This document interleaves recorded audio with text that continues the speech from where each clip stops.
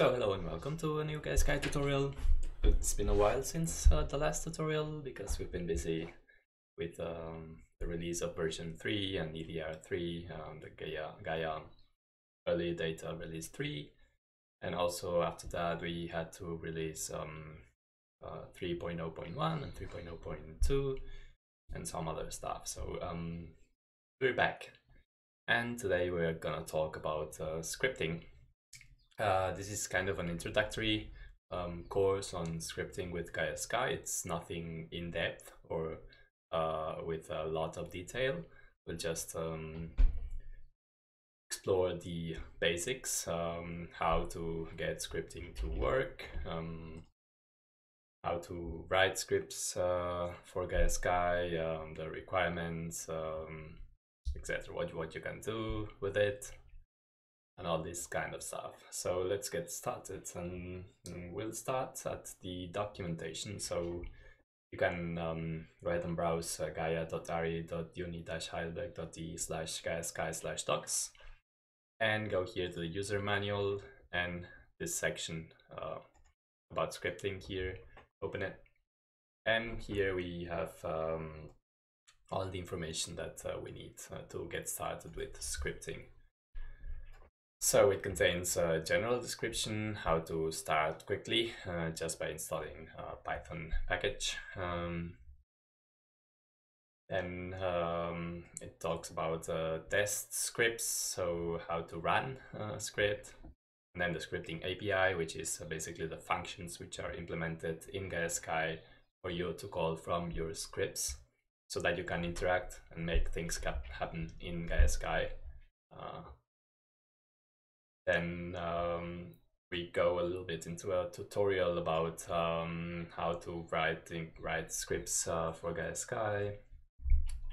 For example, here it specifies what you need to add to your scripts so that the connection with Gaia Sky is made, how to shut it down properly, and then some examples. For example, how to lock stuff, parameter types, method access, all of this technical stuff that you need to read if you want to script Gaia Sky. So how it works, basically Gaia Sky contains a server. We use the Py4j package, which is basically it allows a connection between Python and Java. Gaia Sky sets up a server, and then you need to run your scripts from your operating system interpreter, the Python interpreter, and you need to have the Py4j package installed. After that, you can just add a few lines at the top of your Python script, which are these lines here. Basically, create a connection with Gaia Sky, and then get the GS object, which is the one that contains all the methods in the API. And that's pretty much it. After you've done that, you can already call API methods. So let's see. So maybe let's now have a look at some test scripts, and we provide some of these in our repository. So you can just go ahead and clone the repository, or you can just browse it with your web browser at gitlab.com/langurmonkey/Gaia Sky, and navigate to the assets folder, and then scripts. Here we have two folders or two directories, one called tests, one called showcases. The tests directory contains very simple tests which mainly use one API call. The showcases contains some much more fleshed out scripts which do complicated stuff. So let's see, let's open a terminal. Let me just increase the size, and now we'll use 2 extra panes here in this one. Okay, maybe not so much. Okay. So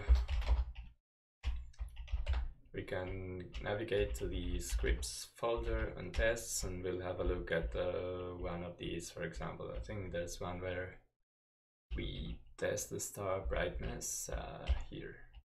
So here, as you can see, this test script, let's remove these lines. We have this header where we set up the script, and we just set the brightness to the maximum, and then we decrease it with a small delay between each decrease of this star brightness, and then we just shut down. So and this is called star brightness test, and let's just launch Gaia Sky.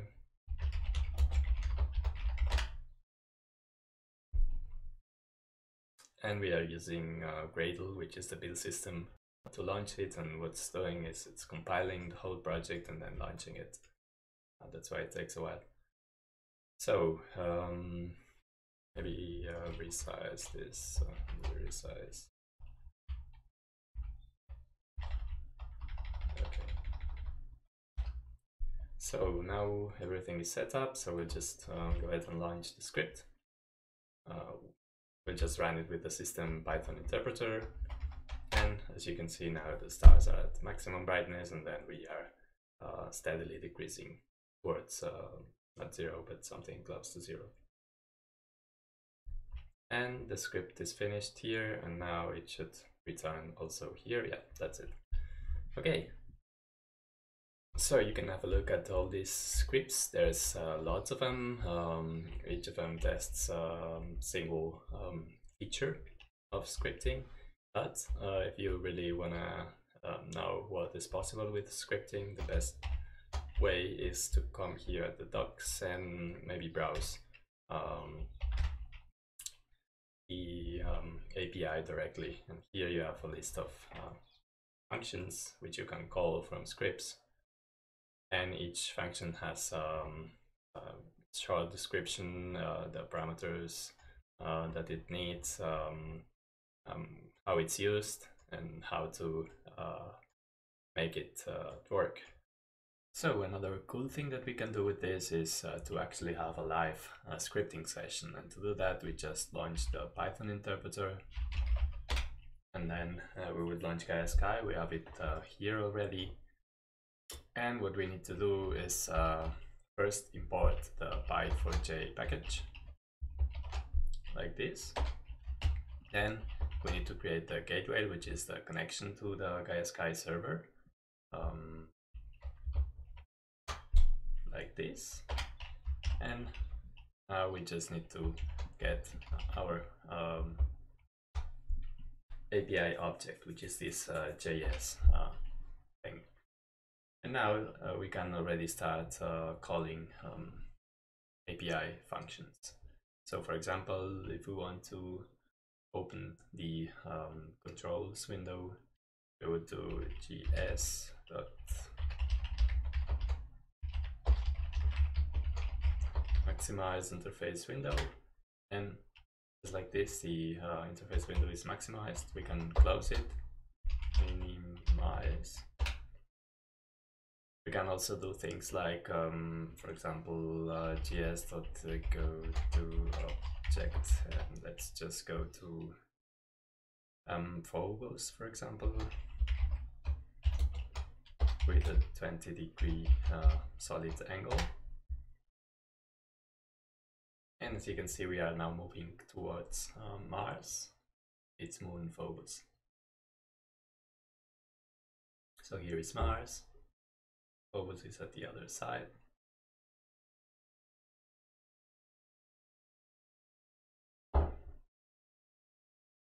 And here we are. If that was a bit slow, we can also use scripting to modify the camera speed. So you can just come here to the API specification, which you find pointed to the docs, and look for where was it? Yeah, the camera speed set. Camera speed. That's it here. So as you can see, it gets a float between 0 and 100. Modify the camera speed. You can also modify the rotation speed, turning speed, and lots of other stuff.